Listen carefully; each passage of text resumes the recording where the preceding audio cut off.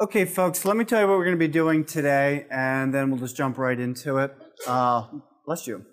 Obviously, for the last couple of weeks, we've been exploring software technology. Last week, it's been about system software. I introduced another utility software called Virtual Machines. And Virtual Machines, it gave us the ability to install different operating systems inside of our own operating system. It's important that you understand that a machine can only have a single operating system or a single native operating system installed. What do I mean by native? There is no pretending. It's the real operating system being installed on real hardware, and that operating system is going to be, I don't know, the king of all things inside your computer. All right? Because remember, the operating system helps to create a platform for the user to use both hardware and software. You good about that? By definition, a platform is the operating system plus the CPU. You'll see why the CPU becomes an important role in this today when we start developing a program. So when it comes to virtual machines, it gives us the ability to create sandboxes so we can try out different products without actually having to go out and buy the machine that represents that product. Case in point, as a developer, you're going to try to write your code to be more platform independent. Remember the definition of platform, right? So if you're making it platform independent, it means it can run on multiple operating systems with different processors. Well, in today's society, what devices come with different operating systems and different hardware specs that we are getting to the point where we're just throwing them away every 2 years? Yeah, mobile devices. And so as a developer, having virtual machines allows us to emulate what our program will behave like on those disposable devices, those portable devices. Okay? So today we're going to get into actual programming languages. You'll have to install an IDE. IDEs are short for Integrated Development Environments. The one that we're going to be using is Small Basic. There are literally hundreds of different programming languages out there. One could argue there are as many programming languages as there are spoken languages. The reason why I choose to use Small Basic, one, it's simplistic, but two, it's more of a throwback to the original days of what Bill Gates and Paul Allen gave the world. And that was BASIC, correct? So I'd like to tie everything that we do in this course. In fact, today is going to be a real big throwback because we're going to go back to the very first day of class when we learned how to count. And our purpose will be is to teach our computers how to convert a decimal number into binary. Because when you're a programmer, it's no different than being a teacher. You're teaching this, I don't know, box, this machine, energy, electricity, how to process data into information. It's no different than what I do for you guys. If you will consider yourself a battery, then anything that I give you, you're processing it, manipulating, and storing it up here so that later on, when you really need to use it, you know how to use it. Small Basic represents what we call third-gen programming languages. And that is, it's a high-level programming language. That's why I like using it. It's like broken English or dirty English. And you'll see what that's like when we actually implement this IDE.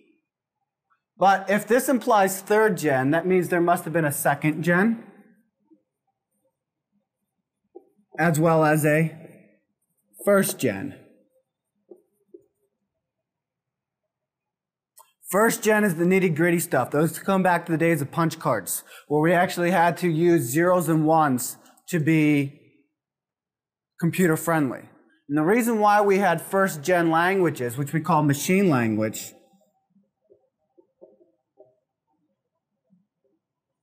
is because the computers weren't fast enough or capable enough to handle high level languages. In fact, Grace Hopper developed something that made it even more simple for programmers to write a application or software to bring it down to the first gen. Every application eventually gets compiled down into first gen. Your computers only understand binary. right? And so in order to do that, we need this software called a compiler.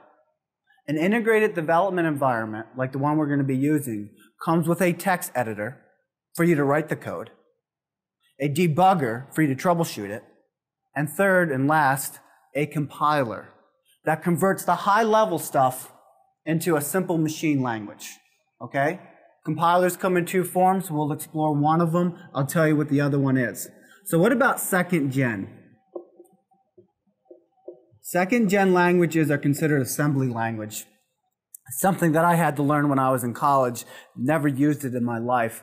And it was sort of like a cross between high level and machine. You wrote what we call APA code, and it was very short and very abbreviated. Why abbreviated and why the shortness? Because we didn't have the 1 terabyte storage that we have today. So we only had like 4K of RAM. So when you wrote your code, you had to make it really simple. Today we have vast amounts. In fact, our computers are so powerful, we got even better languages than third gens. Something that you guys use all the time without even knowing it. In fact, I dedicate a couple weeks for this stuff. Fourth gen languages, considered DB, database, and queries. Can you guys give me an example of where you use this? You might not realize it. What's a query? Question, yeah. Q, question. So where do you guys go to get answers to your questions? Google. Yeah, you use a search engine. That little text box allows you guys to type in some keywords, and Google has a huge database of all the different websites that relate to those keywords. Another one, and we're moving more and more towards this. Fifth and beyond is dealing with AI or natural language.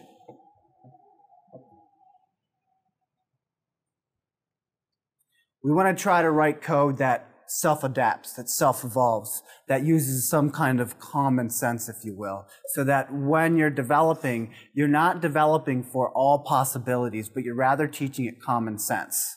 Like, for instance, a programmer would have to take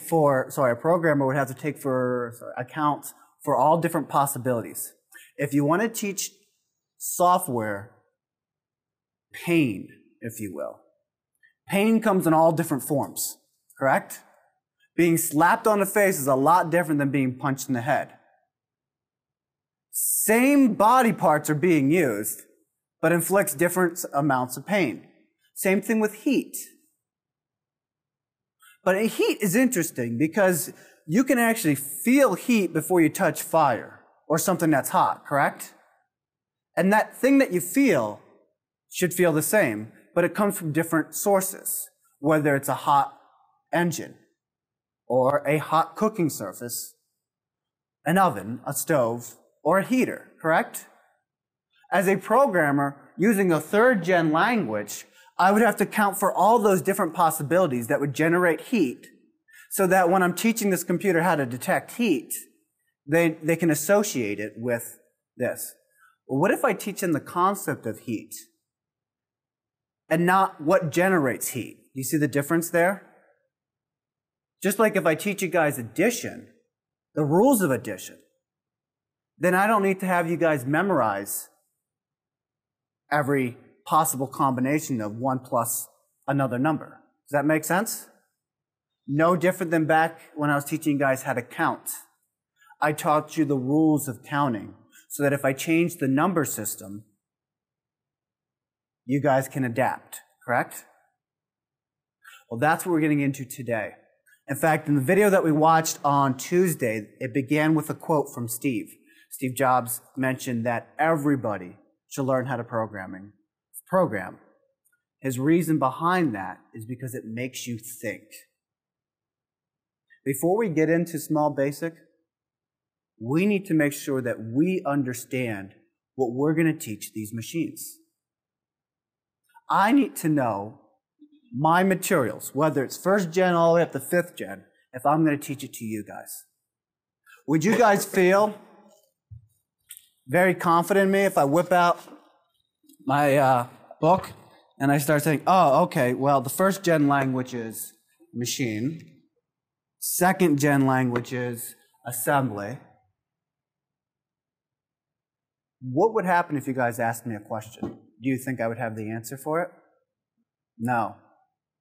Are you going to learn anything from this? You're going to learn one thing. Either drop the class or never take this class again with this instructor. Correct? When somebody knows their material, they should be able to explain it clearly to you. That when you walk away with it, you either were able to acknowledge something or you learned it. Correct? Don't expect you to sit in front of a computer and say, well, I'm just going to generate some codes because I'm going to make the next Facebook page. Understand what you're trying to achieve. Break it down into something so elementary that you can teach a 5-year-old how to do it. This was the concept that I followed when I taught you guys how to count. This is the concept that we are going to follow now to teach these computers how to convert. So we're going to do some markups, if you will, or mock-ups. We're going to break this thing down and create some flowcharts and understand this systematic approach. That's what makes computers function. It's like a script. An actor doesn't jump on stage and say, look, I'm going to create a movie. What does an actor need before they can jump on stage to make the movie possible? A script. Do they write the script? Most likely not.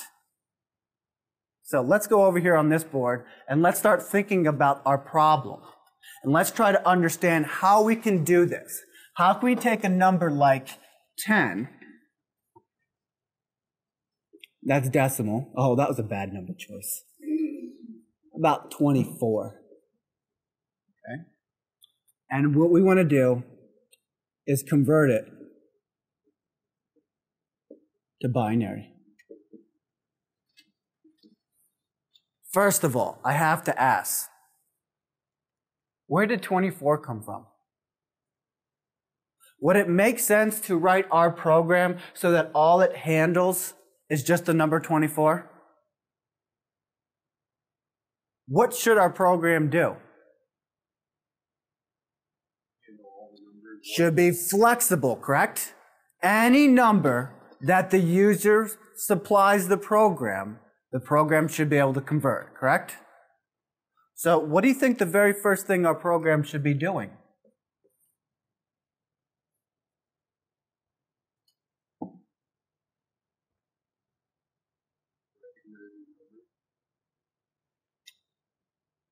Let's just say it's already built with that knowledge, okay?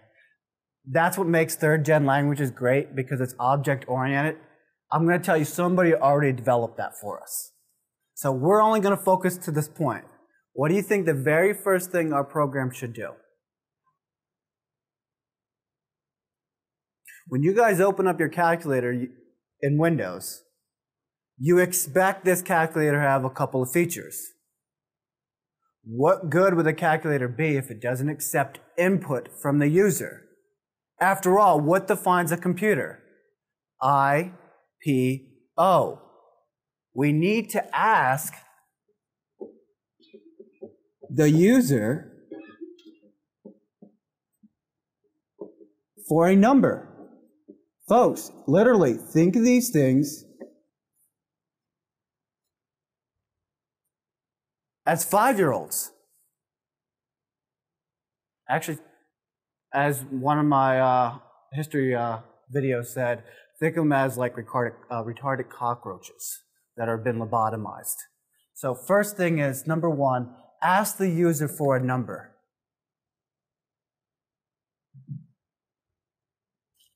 Let's replace the 24 with X. Now, why did I use X? What does X represent? Where did I get this from? Yeah, algebra, right? X equals 5, or X equals 2 plus Y, or something like that, correct? It will vary. I don't care what the number is. All I'm saying is the user needs to give me that number. This allows our program to have a better shelf life so that it's more useful. You run it, You supply it with a number, it converts it for us, correct?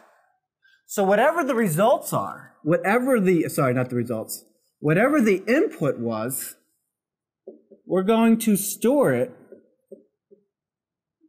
into a variable. I like using the word DEC. Because after all, the person should be entering in what? A decimal number? Because to convert a hexadecimal number to binary requires some different parts. So here I said X. X is too generic. Let's be a little bit more precise. It's a high-level language. In fact, I could spell out decimal if I want.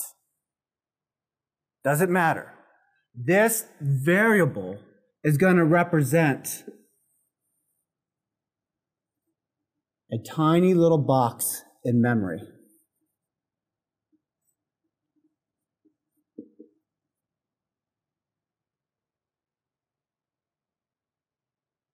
Input comes in, goes to the P, correct? P contributes to three parts: the hard drive, memory, and the CPU. When the user types in whatever number they want to convert, it's going to be stored in memory, or RAM. We're going to call that little location DEC. Now, in machine language, it might have been bit 0100110110. Is that very user-friendly? This is. All I'm saying is des represents this spot in memory. The operating system knows what that means, and it'll go there and grab the data. Now that we have the number, what's the next thing that needs to happen? So I'm just going to write des right next to this so we know that's a piece of memory. So step 3. And this has to happen in order. We can't do step 2 without asking a question, correct? So we have a number. Somebody give me a number. You're my users. 7. So DEC equals 7. What do we do with that then? What you want to do is remember to ask the computer to say what you want me to do with this 7. Well, the program has a single purpose right now. That is to take a decimal number and convert it into binary. So it's implied that once they get that decimal number, the next thing it should be doing is converting. How do we do that? How do we take 7 decimal and put it into binary? What was the way I taught you guys? Divide by 2, right? Let's do that. So we take the number, which was 7, and we divide by 2. So let's make that generic. Divide whatever the number is, decimal, right, by 2. So far, pretty simple.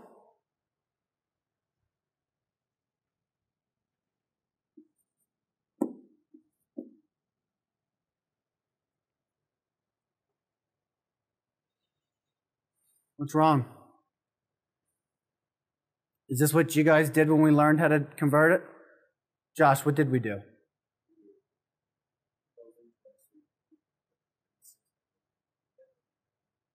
All right, so there is no 3.5 because 7 divided by 2 is 3.5, correct?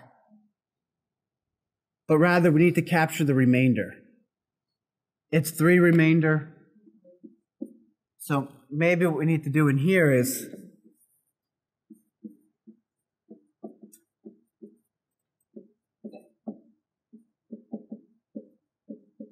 that how you spell remainder?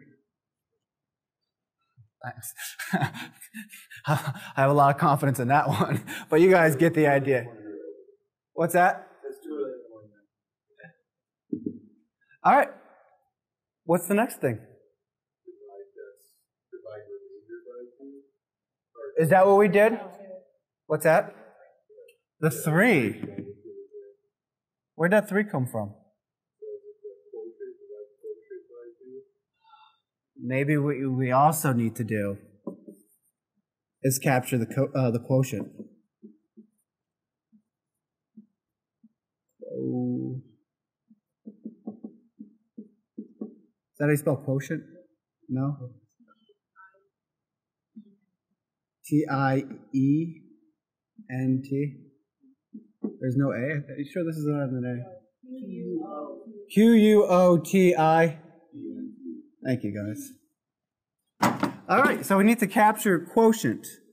So in other words, how about Q equals that? We all right with that? Because what this will allow me to do is now I get to take 2 and divide it by Q. Correct? Because doesn't this always change? What do we call something that always changes? It varies, hence it's a variable.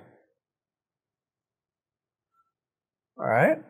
So in this case right now, Q equals 3. So Q divided by 2 gives me what for the quotient?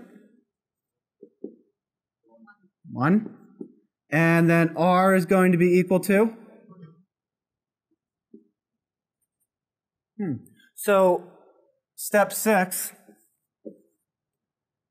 divide Q quotient by 2. Step 7, capture quotient, right? Step 8, capture remainder.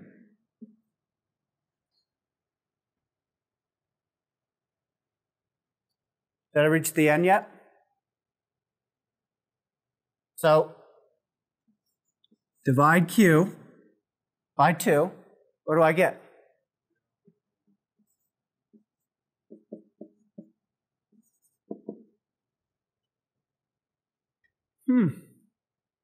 Step 9, divide Q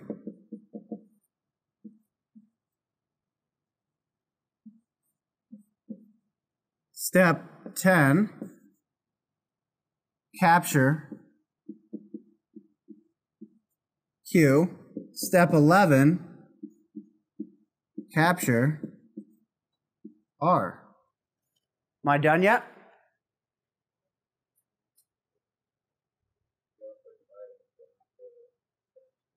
What's that? Ah, okay. So I'm done with division. So how does the computer know they're done with division? A condition, right? A condition has to be met. And as Morgan was telling me, that if Q equals 0, then what? Then stop? When do you ask when Q equals 0? Every third time? Every fourth time? Every time. Oops. I guess I should be asking it here, here, here. But there's something wrong with this. What if this number was 97? Do you think I'm only going to be dividing 3 times? So what do I have to do? Build 1,000,000 steps just in case the number is 1,000,000?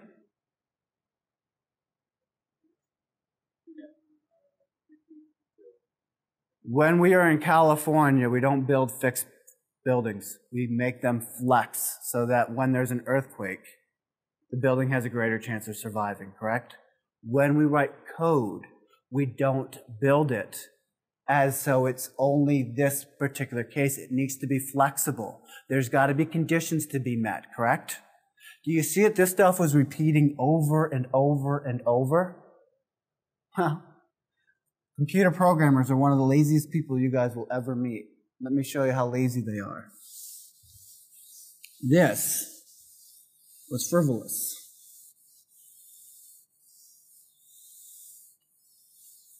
We're adapting our program. I know you guys wrote it down, and that's good. But here's what we're going to be doing now. First thing is, we're taking des and we're dividing it by 2. Haven't we been always taking a particular number and always dividing it by 2? Correct?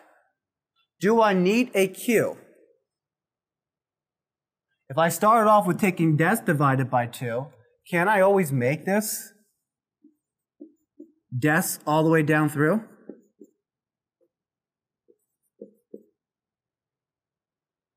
I'm making the code more efficient. Why am I making it more efficient? Prior to that point, I need 2 boxes of storage, correct?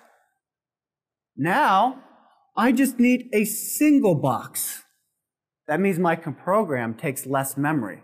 What does that mean to total performance when it comes to your computer? It's going to be better, correct?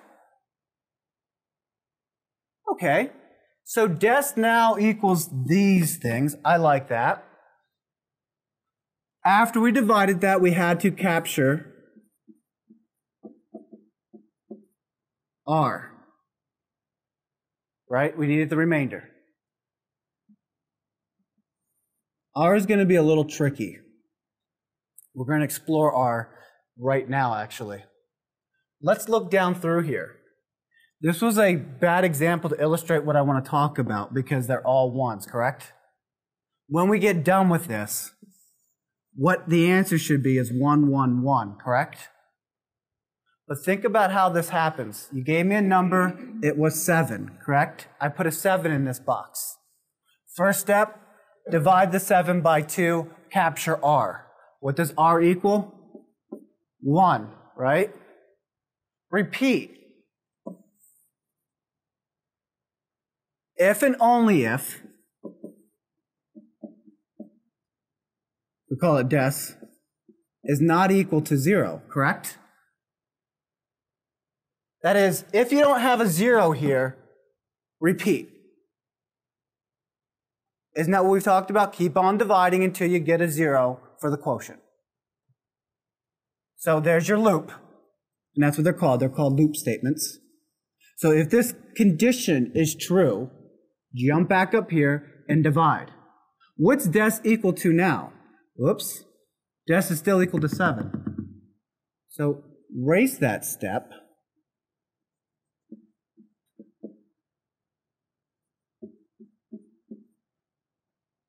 Would it be better to do this right here?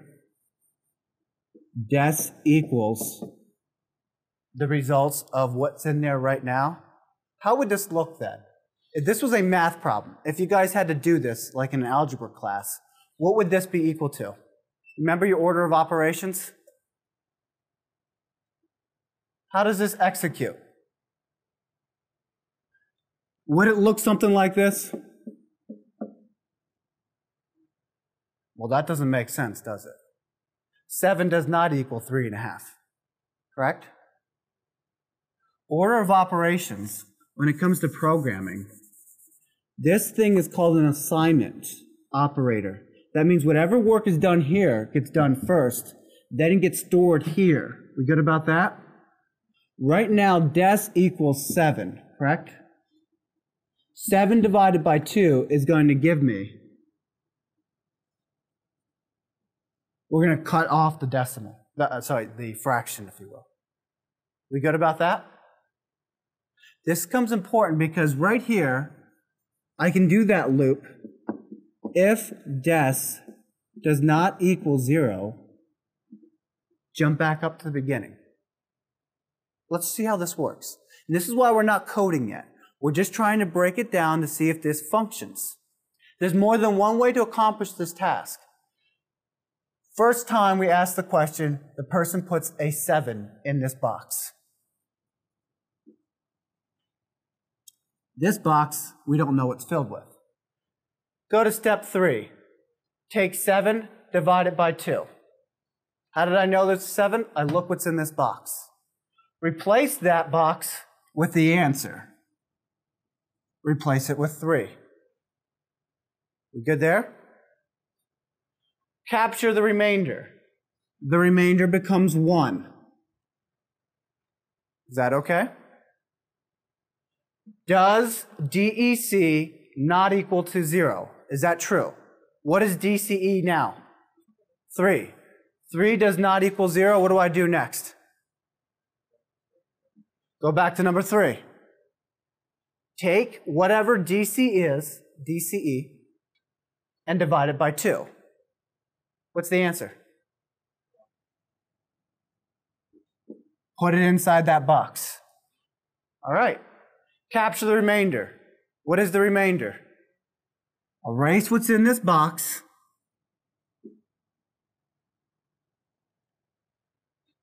Now, it did change.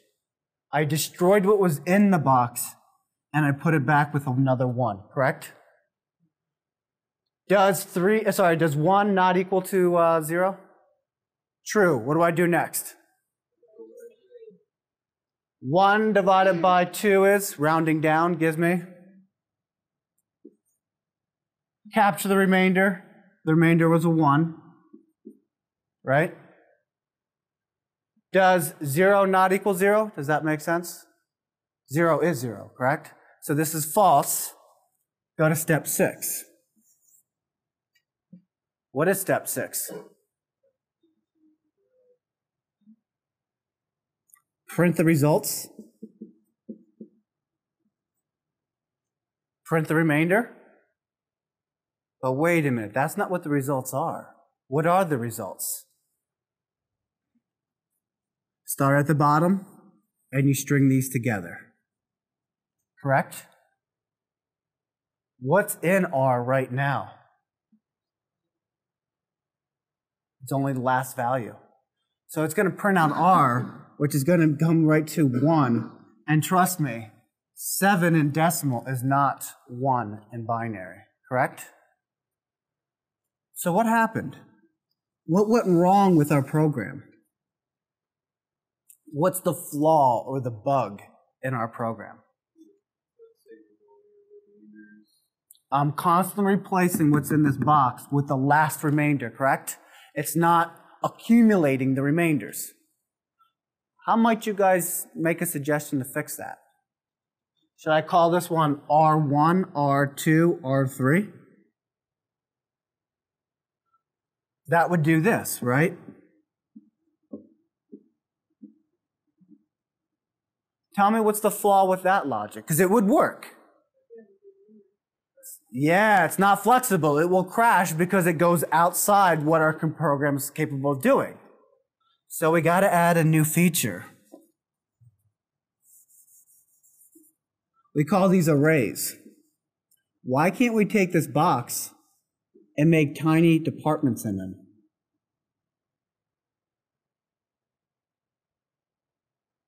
The apartment is called, I don't know, give me an apartment building in town. Does anybody know one? An apartment complex in town, in Corning or in Elmira? Colonial Manor. All right, so the name of the apartment is called Colonial Manor. I don't even know if that exists, but thanks for telling me. But there's going to be apartment 0, apartment 1, apartment 2, apartment 3, correct? And everybody has their own people living them, their own family, their own furniture, their own art on the wall, correct? Their own space. But I just mentioned it as Colonial Manor. We're good there? So this is the remainder box.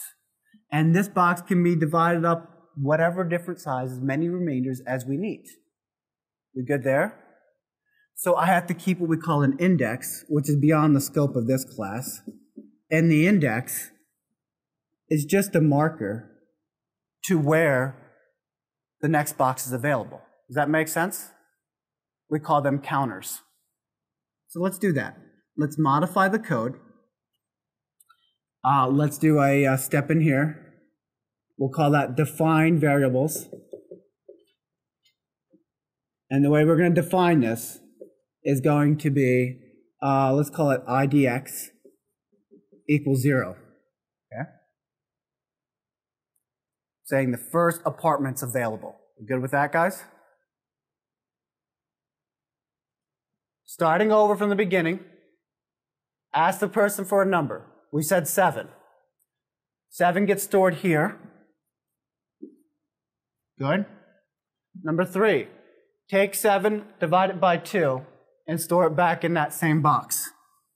That's a 3. Capture R. capture R and store it in R index. What's index right now? Oh, I need a new box, by the way, because I defined this variable, correct? New box of memory. So R is index is 0. So we're up at this step. That means in this very first box, I put a 1, correct?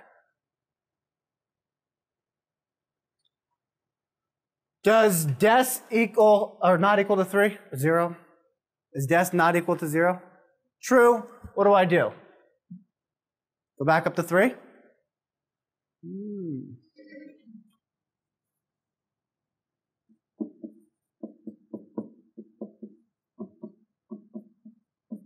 Index equals index plus 1. Before I go back to the beginning, look what will happen. If I don't change that 0 to the next available slot, I'm going to be in that same problem again, correct? That I constantly replace this first number. So now I go to step 6, which is going to be if DEC is not equal to 0, then go back to 3. All I'm doing is moving the pointer. You good there? Let's see it in action. 3 divided by 2 gives me 1. Remember, we're rounding down, correct? Round down. Capture R and store it where? Remember, index now equals 1, correct? So now we put the 1 in here. Now we're here. Does des not equal to 0? True. Come back here. Oops, I forgot to bump the counter. Now does 1 not equal 0? Come back up here. 1 divided by 2 gives me, round down. Capture R. We're in box 2 now, which is going to be 1, correct? Bump the counter.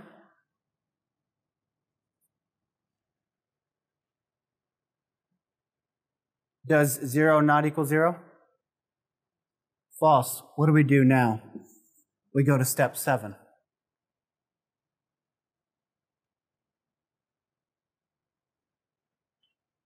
What's step 7, folks? When we get done here, what is step 7? Print what? So print the results. What is the result going to equal?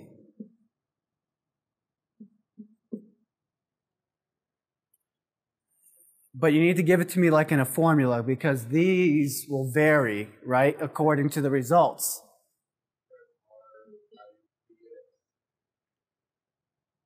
Print R IDX, but there's a problem, right? It's got to go with the last one, and it's got to work its way down, correct? Well, right now, IDX equals 3. What's in box 3? Nothing. It's garbage. So how about print R IDX minus 1, right? Because it's the last box. We good there? And what happens if we put this in a loop?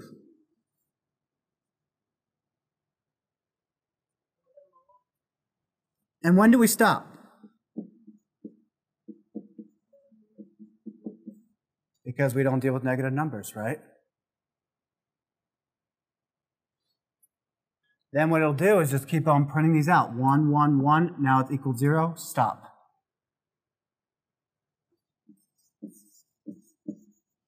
Step 8. End. Or, if you want your program to run forever, go back to number 1. Ask them for the next question, the next number. Right? Depends on what your purpose is.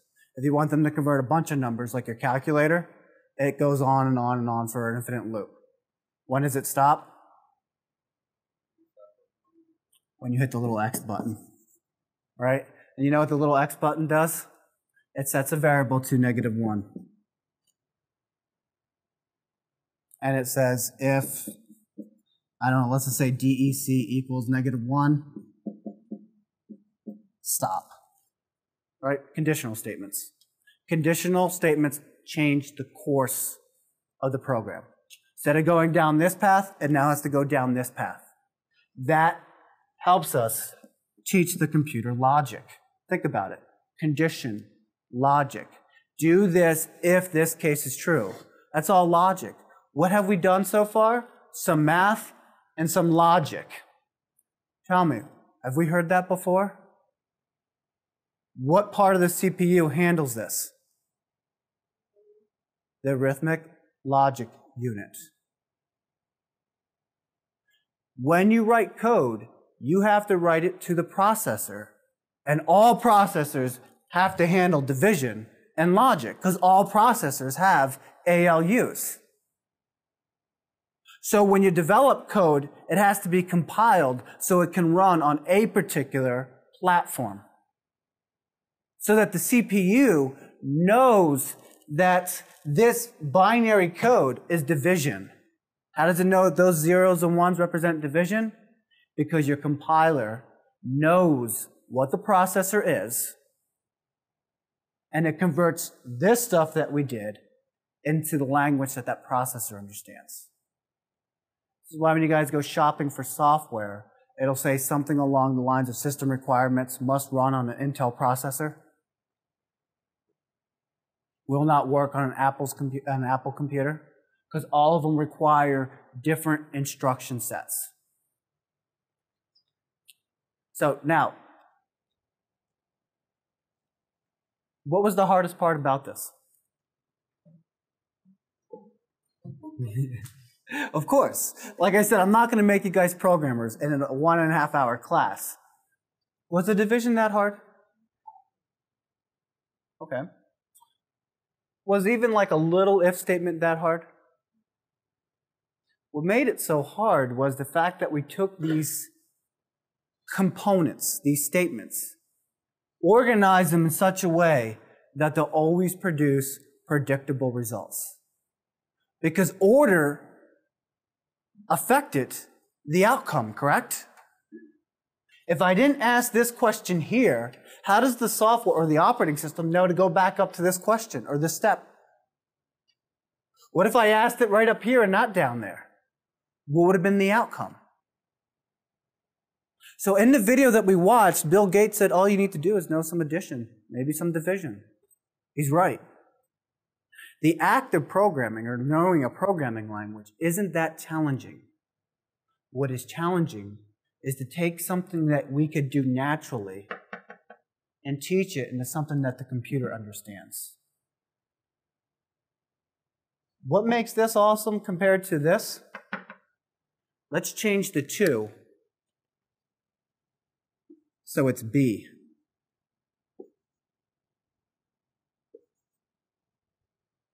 Why would I change the 2 with a B?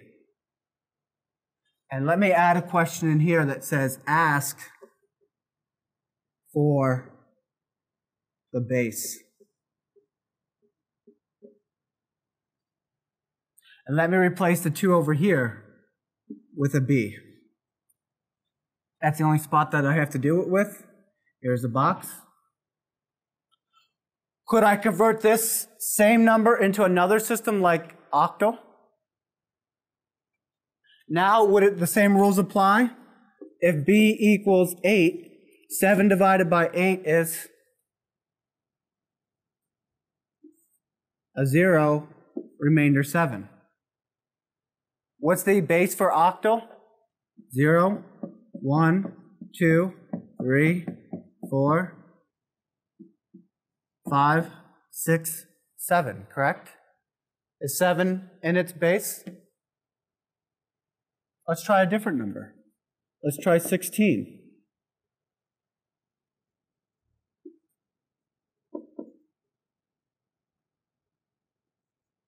Right? 16 divided by 8 is 2, remainder 0. Go to the next step. 2 divided by 8 is 0, remainder 2.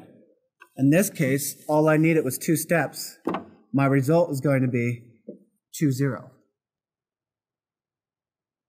It looks like we created a program that can take any decimal number and convert it to any base. Formulas make life flexible. Don't memorize something. I've told you guys this back in the beginning of the semester. Understand it. By understanding it, look at what we gained by going from number system to number system. More importantly, I know you guys aren't computer scientists, but tell me, how is this going to benefit your life? Once again, raise your hand if you're a business student. How is this going to benefit you as a business student? What are you guys trying to achieve by being or with a business degree? What is your end game? Why did you come to school to get a business degree?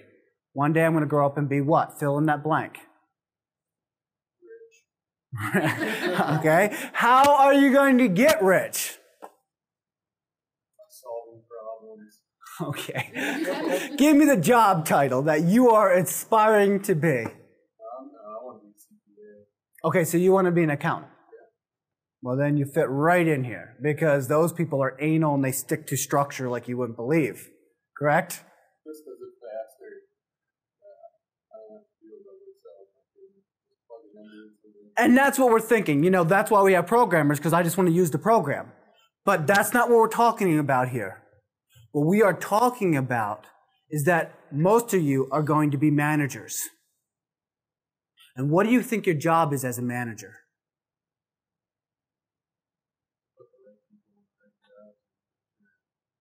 Your job is to make sure that people are doing their job. Now, how are they doing their job and how effective are they at doing their job? It all depends on how effective you are in giving them instructions. Managers are getting lazier and lazier because they throw at the interview or the job qualification that they must have a 4-year degree, right? It was never like that in the past. If they wanted you bad enough, they would say on-job training is available, correct? In fact, you'd be in this for so long that you became the master of your subject. We had lifers. The old generation would work for the company from the day that they were born, quote unquote, until the day that they died. They developed their job description, if you will. And then they were responsible for training the next person on. Managers say, well, if you got an MBA, you should be qualified in doing this, and I shouldn't have to spend any time teaching you how to apply those skills to this actual job. Leave me alone, go off and do your work because you say you're qualified. I shouldn't be holding your hand. Is that effective management? Now, is effective management being right up their ass and controlling them like puppets? I would quit the next day. I feel too uncomfortable. So how do you take something like this and apply it to management?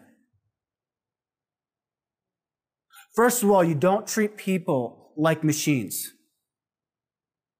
The same input, the same treatment, by definition, when it comes to humans, will produce various outputs. One day they woke up and they were just so happy because the sun was shining in their bedroom window, and it just made them all feel light and fluffy for the day. You can tell them the world's coming to an end, and they're all positive. Next day they woke up and they got a Power Ranger where the sun doesn't shine, and now they're crabby. You tell them the same thing, you're going to get a different result. So how do you do it? Fact is, as your manager, you're going to be processing this and be like, you know, I do have to talk to so-and-so. The job production isn't where it should be. How am I going to approach this? And you need to follow some kind of systematic approach because with today's society, we're always suing people for a hot cup of coffee. So you're following that line of how do I coordinate what I know I want to get across to this person so that they understand it. It's not going to be if they're in a mood, then go to step 3 and follow this to step 4. Yeah, I don't even know what that is. I think we got a tiny little leprechaun. He's happy because... Those remind me of, I guess, like standard operating procedures. That's where I was going with it. Thank you. A programming language is just a set of guidelines, a syntax, a grammar that programmers follow, but what they create produces various purposes, have various roles. So as Adam mentioned, this reminds them of SOP, Standard Operating Protocols. What are protocols? A set of rules to follow. What is a programming language? What is a program?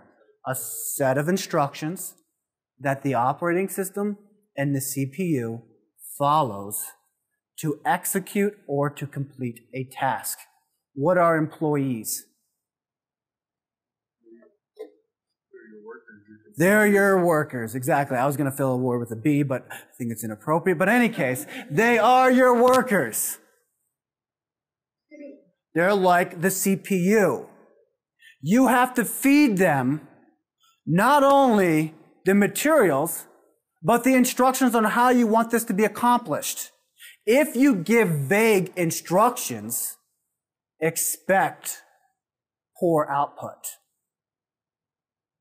If you are not flexible and accommodating and treat people with respect, once again, expect poor output. This allows you, as a programmer, to be very methodical, to think before you talk, to analyze things thoroughly. I've made a few mistakes through this process. Did I throw it out there and say, buy this program for $10? I looked at it and did it over and over, optimized it until I got the results that I want. How do you do that as a manager? That's your fine line. That's your language. That's your department.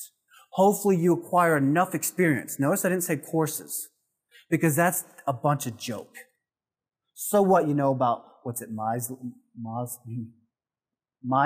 Is that the hierarchical needs? Maslow, thank you. See, I don't know the guy. I'm not a business person. Maybe that would benefit you that you guys know those 7 needs. Are there 7 needs? 6 needs? Yeah. 7? Yeah, all right, good. Those are lucky numbers. We've been using that all day. All right, whip-de-do. How do you take that and using your experience and apply it to handle your employees? Nobody can teach you that. I can't teach you that. I know I definitely can't teach you that, but I think some of our great business instructors on this campus can't teach you that. They can tell you stories. They can tell you how they handled a circumstance where they were in. But trust me, everybody's different. They can't just copy and paste that experience onto your employees. But what I'd recommend you guys doing is thinking. Use this damn thing. It's like everybody's afraid of using it. It's too much work to think. Just go to Google. You guys learn quite a bit. I don't even care if you guys know how to program as much as why you have a college education. A college education is forcing you guys to use this thing up here, exercise the hell out of it, to apply logic. You see what we accomplished? And I think it's amazing that we were able to take switches, flipping them on and off to get this computer to do something that we do naturally, which we call math. Folks, we're talking about electricity. Put your finger in an outlet. That thing that just shocked you on your ass has performed a level of intelligence.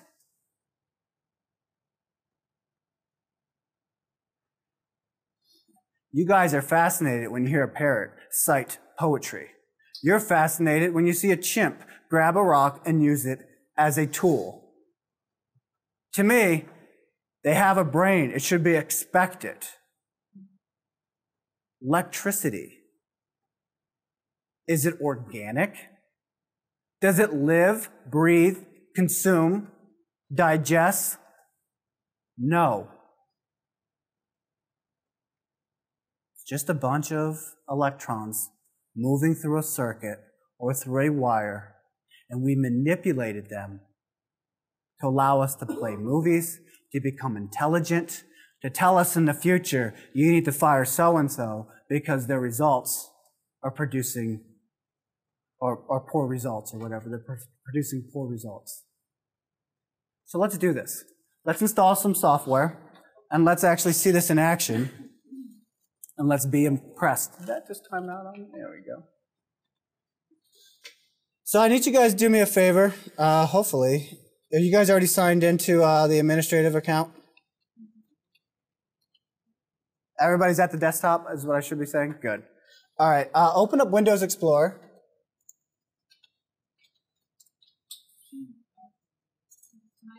You went off? Okay, so I'll sign you in. When you guys get to Windows Explorer, in the address bar, type in the following.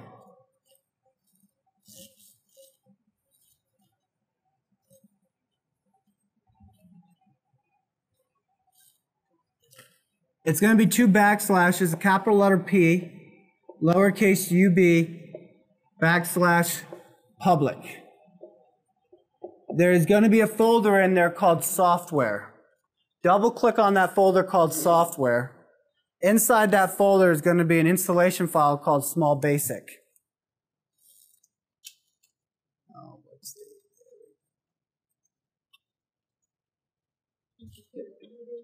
All right, so in the address bar where it says libraries, type in backslash backslash public backslash, sorry, pub backslash public.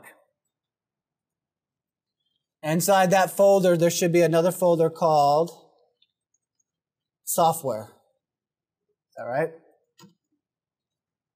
Double click on the software folder and double click on the small basic installation file. All right, you guys know how to install software, so go through the wizard.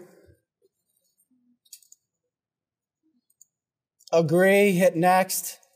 Where it says everybody, just put a dot next to check me, sorry, just me. And if you've already done it, don't worry, it's no big deal. Is everybody able to install this?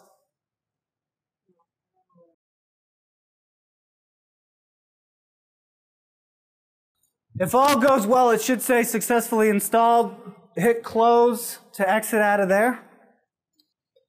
Click on your start button. Let's click on all programs, scroll down, and hopefully there's a folder called something, Small Basic. Click on Microsoft Small Basic. All right, this is important. This little single quote means that the following thing that you're about to type in, which please do, is going to be considered a comment. The nice thing about an IDE like Small Basic is they do color coding indentations for you to let you know what are the different components of a programming language. The green, anything that's in green, is always going to be considered a comment. By default, a comment is something that's ignored by the compiler. Hit enter. One line, one statement. Okay, folks? Don't try to write multiple statements in a single line. It's read from top down until you get to conditional statements. So let's get into the next one. We called it IDX equals 0. Bless you. This is called the declaration as well as the initialization. I am declaring a variable and I'm calling it IDX. I'm initializing this variable to start at 0. Why did I decide to make IDX start at 0? Because our first box in our array is box 0, correct? Isn't that where we use the IDX? Okay, let's hit enter. And I have Q this time instead of calling it decimal. So Q space equals space 0.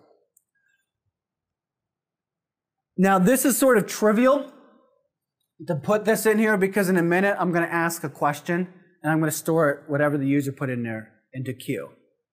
But it's just good practicing habits so that when you see it, this area up here is declaring space and we're initializing the space with something that's predictable.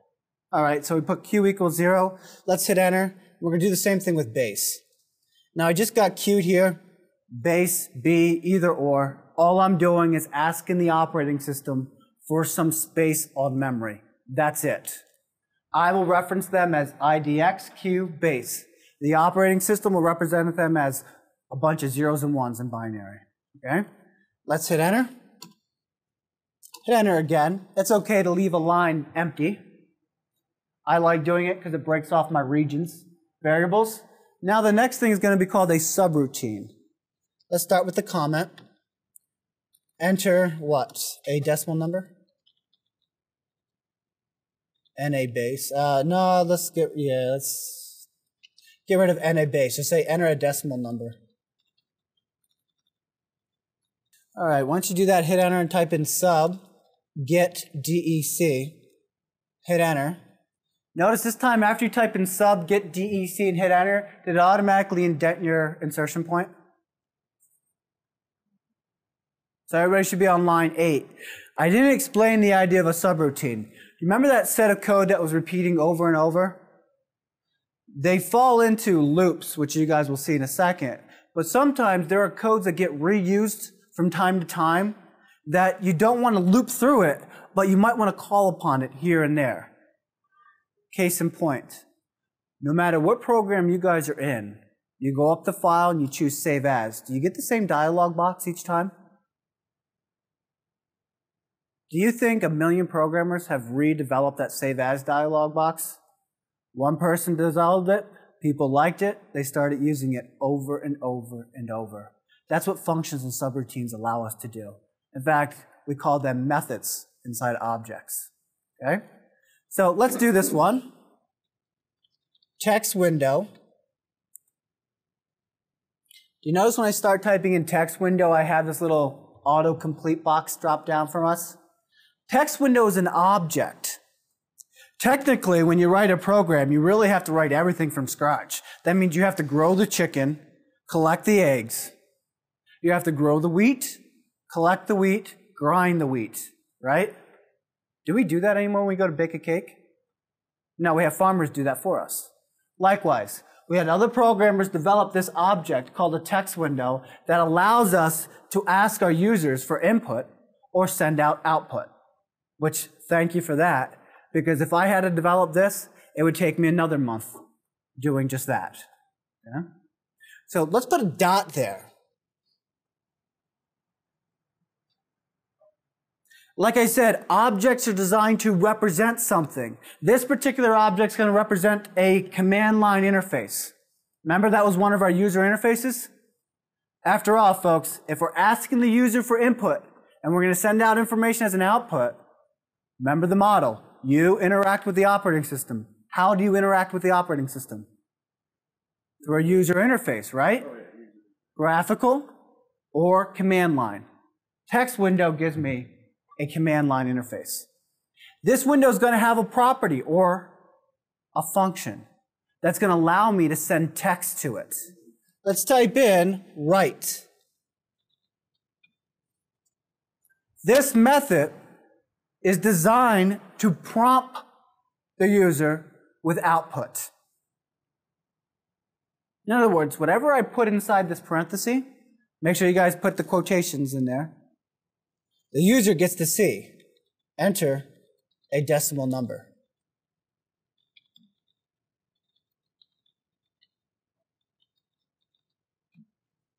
Now, I would recommend that you guys take some mental note.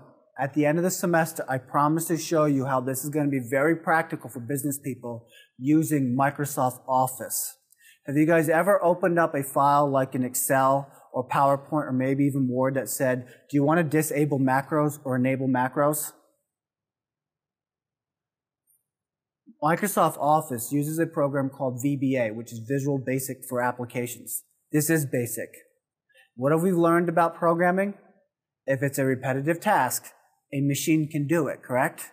Have you ever done something over and over and over, whether it's in Word, Excel, or PowerPoint, and you wish you can hit a couple keystrokes and it'll do it each time? Well, if you know how to program, you can do that. So at the end of the semester, I will show you guys that and how this will make it really helpful for you, because if you guys become that salary employee that's making a lot of money, the sooner you get your work done, the sooner you're out, right? So we prompt the user with please enter a decimal number. We hit enter. And now what are we going to do? Q equals text window dot read. I put read in there, but you also see read number. What do you think the difference between these two methods are? Look at your keyboard. If I prompt my user to please enter in a number, does it prevent them from entering in a letter? It's like when I ask you guys, could you please write your name or in your documents, you know, when you guys submit your labs, and it always says CSIT 1390 underneath it, student name. Either it just says student name or it says your name, but it doesn't actually say your actual name. I can't stop you guys from actually putting in your real name. I asked you to do it in the instructions, and I'm hoping you follow instructions, but that's sort of out of my control. If I just put in read here, I'm allowing my user to enter in anything. Please tell me, what's apple divided by 2? Half an apple. There we go. But I don't get binary from that, correct? So maybe I should force my user to type in a number by saying read number. So do that.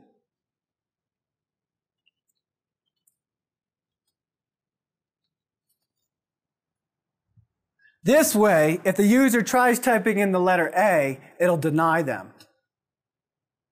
Make your program idiot-proof. That's how you do it. Because if you get the results of apple divided by 2, your program will crash. Because it's like, how the hell do I divide that? All right, let's hit enter. And let's type in n sub. But before I type in n sub, I'm going to hit the backspace, so I'm back near the 10. Now, of course, we can manually go through this, but as a programmer, you should only write a block of code and test that block of code. So let's test this block of code. The way we're going to do it is we're going to hit enter. We are going to, I'm going to hit enter again to give me an extra space. I'm going to type in if, as you guys can see, q is less than 1. Then hit enter. Get des. Over there, we follow the top-down approach. We said 1, 2, 3, 4, 5, 6, 7. And we like that it's going that way. However, the way I wrote this code doesn't necessarily follow the top-down approach. The only time this code is ever executed is when you tell the operating system to go get that code. How do you tell the operating system to go get that code? On line 13, when you typed in get des, that's the command that's telling the operating system to go get the code that represents get des. That's these 2 lines right here. So the way this program is going to be executed, we initialize these variables, we jump over this, and then we ask ourselves, is q less than 1? What is q right now? 0. Q is 0. Is 0 less than 1? Then we execute this line. What is this line going to do? It's going to start right up here. Now the user is going to be prompt. Enter a decimal number. Next thing is going to happen is whatever you put in there, it goes into Q, right? We get out of the sub and we go back to this statement. Does Q equal, or is Q less than 1? I don't know what Q is. I just hope the user put a non-zero number in, correct? Now we go back to the end of this, and we're just going to find out by typing in text window, hit enter so you're on line 16, text window, dot right, line, if you will, sorry, right line, left parenthesis, and type in Q.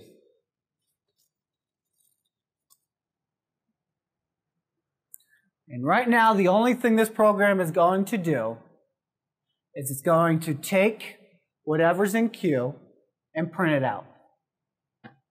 So we get to see what's in Q. It's like an echo. If you type in something, it's just going to spit it right back. Let's run this. Before we run it, let's click Save or Save As. I'm going to call this des2 base, meaning any base, if you will. You guys can call it whatever you want.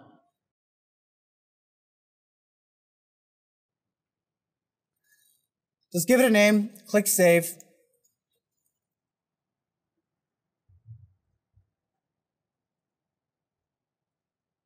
And when you get done saving it, come up here and click Run. When you click Run, our IDE is going to automatically compile that high-level language into something that the machine can understand. Did you guys get a little DOS screen, if you will, a black text window? And they're asking you to enter in a number. Try typing in Apple. Idiot-proof, right? And it was really cool because I didn't have to write the code to check for every letter. I just used that function that said numbers, right? Read number. All right, let me put in 10, and let me hit enter. And did it spit back 10 back to you guys? Yeah, I know it's nothing fancy. You're not creating the next word processor here or the next web browser. But the thing is this is all electricity being manipulated. Let's press any key. It's any key, literally. Now, what I'm going to give you guys a chance is on Blackboard, I will be posting an extra credit assignment. And all it is monkey see, monkey do. You finish the rest of this program. Okay? But that requires that you download and install Small Basic on your home computer. And in the extra credit assignment, I will upload Small Basic as an attached file. Okay? But there's only one caveat to get the 5 points of extra credit. Now, we're not talking percentage points here. This course is like 1,000 points, if I remember correctly. So 5 points out of 1,000, or whatever the final total becomes.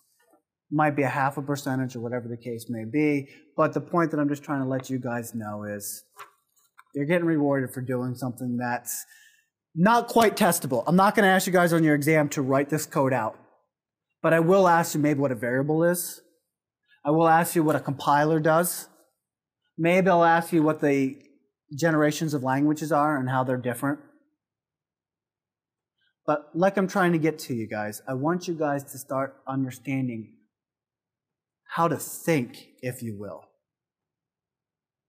After all, think about what we did here today. Did you see a correlation between software and hardware?